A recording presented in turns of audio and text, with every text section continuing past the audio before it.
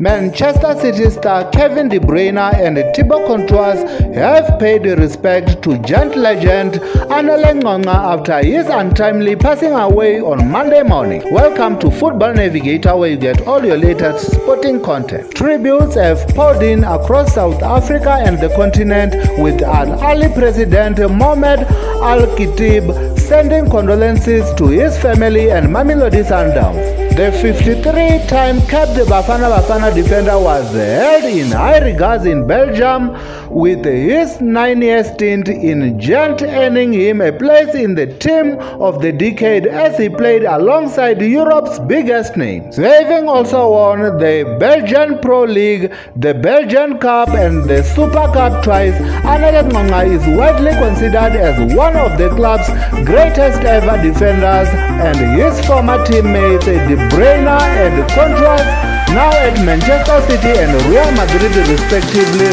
reacted to the shocking news. Kavin De Bruyne said that "I'll always remember your smile and will carry your positive mindset with me."